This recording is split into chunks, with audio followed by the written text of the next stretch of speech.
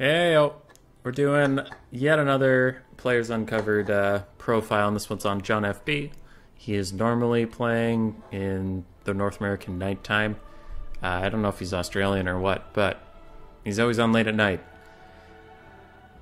Probably run into him there. He is currently ranked Platinum, very good player. We trade pretty evenly whenever we fight.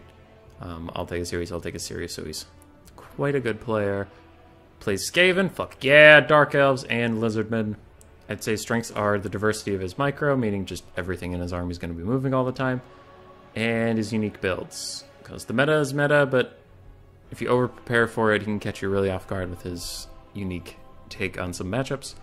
My suggestions would be formation distance as an actual suggestion. As a half joke, I would say stop taking unshielded clan rats, because I personally like the shielded variants more for their extra melee defense.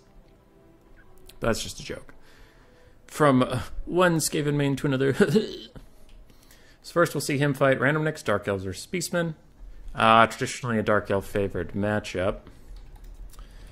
We'll hit the fast forward real quick, but you can see his entire line is going to move up roughly at the same time. One note on the formation thing is that this side is going to hit much earlier than this side.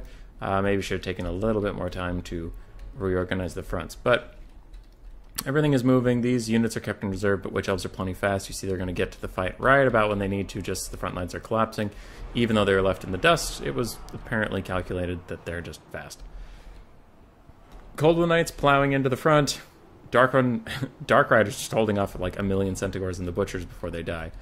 Brutally, but Marathian the Double Manticore are hunting down Taurox. Meanwhile, the Archers are kept safe. Coldwood Knights are here. Witch Elves are kept in the back to rout off the Grog Hooves of Wolves Run. They do get in for a little bit of damage, but the Witch Elves take care of them promptly. You can see a nice surround was created for this little enclave, and then Soul Stealers were cast into it. Just everything within it died horrifically to the Dark Elf onslaught. And that is a close victory. It's very well played. Knew his win conditions, executed them appropriately. Second replay, we get some Skaven versus Dark Elves, Johnfb versus Energize. And he does have a pretty good build, Gracier Double Assassin, a whole bunch of unshielded clan rats. Boo! Boo! Put shields on them. More melee defense is good, melee defense. Boo! Clan rats.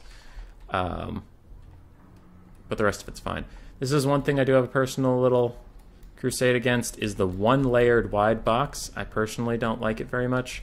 As a formation, I think if you're going to box, you either need to keep it tight, because the whole reason you take a box, if you're going to, community sentiment about it aside, is it's because you're going to lose the mobile game so hard, you need your support to be nearby, so you only have to cover like this distance to help something, whereas the Dark Elf Cavalry, to get to that something, you have to go like that, so you have time while they're doing this long arc to move what you need to that short distance. But when your box gets this wide, personal opinion, if this collapses and you're not getting attacked very heavily on this front, like there's 1 or 2 units, the chaff units you don't need have to walk, I'll use a different color, the chaff units you need have to walk this distance, right?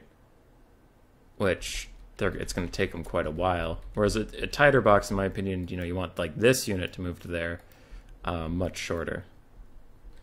Anyway, regardless. And single layers are a little tough because they crumple so quickly. Recently I've been running like 1 unit there and there and there, so then when you break through 1 you kind of have to fight 2, or if you go around 1 you'll have to it's no matter what angle of attack you take on that little section, you have to fight 2 different units, which I think is good.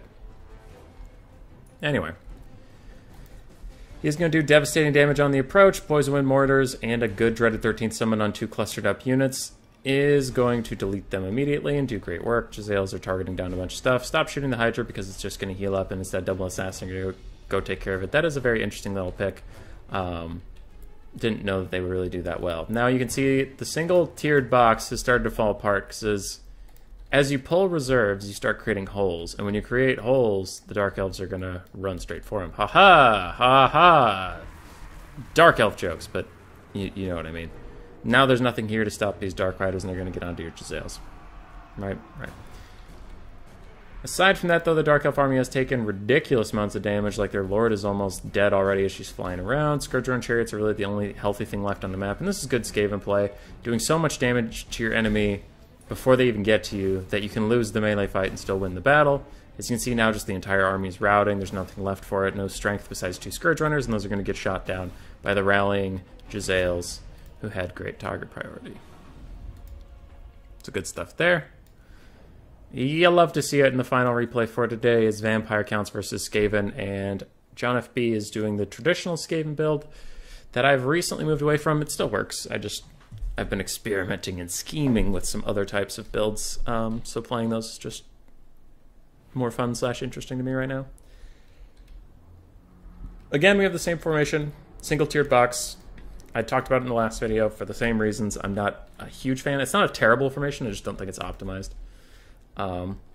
It's a better formation than just putting all your units in a straight line, because then they're going to get punched through. But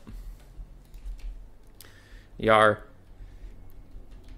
Jezzail switching targets frequently to make sure your opponent has to keep guessing where you're going. Now he's targeting some Black Knights that were momentarily forgotten. Poison Globes are trying to take care of the front line. Yeah, that's going okay. Jezzails are doing fine. Poison Globes killing clan rats for the sake of wounding skeleton warriors and zombies makes me a little sad. But the blob has been activated. The Count's Guard are here, Rat Ogres are here, double assassins. They're going to do a lot of damage to this Lord, most likely, if he stays in this area. Meanwhile, Jezzails and Poison Globes are trying to stay online. Some chaff is trying to protect them, but there's a lot of crumbling going on. And Skaven are actually kind of in a tough little spot. At least this blob is very spooky. Anything that runs into it, you can see, is just dying.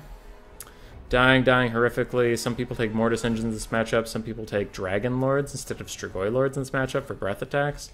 The Strigoi Lord, you can see it just does... It doesn't have the horde killing potential it needs to get through this area. The breath attacks are more single target.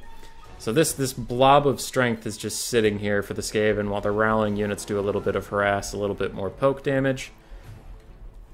And soon the Vampire Counts run out of chaff to throw at the blob, leaving just a Black Coach and the Strigoi Lord. They're going to chase some routing units for a little bit, but eventually they are going to have to engage the blob.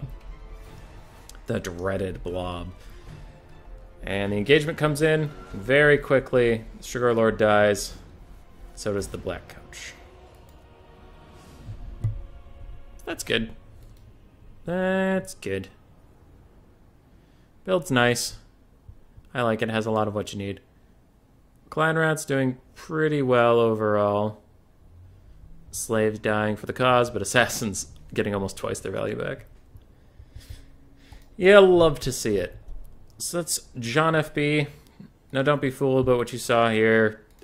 You know, he had Lizardman on his list, and when I've played him, he's played a lot of different stuff, so he's kind of one of those all-around players. You can play a little bit of anything. Watch out for his unique builds. And say hi for me. Okie dokie. Goodbye for now.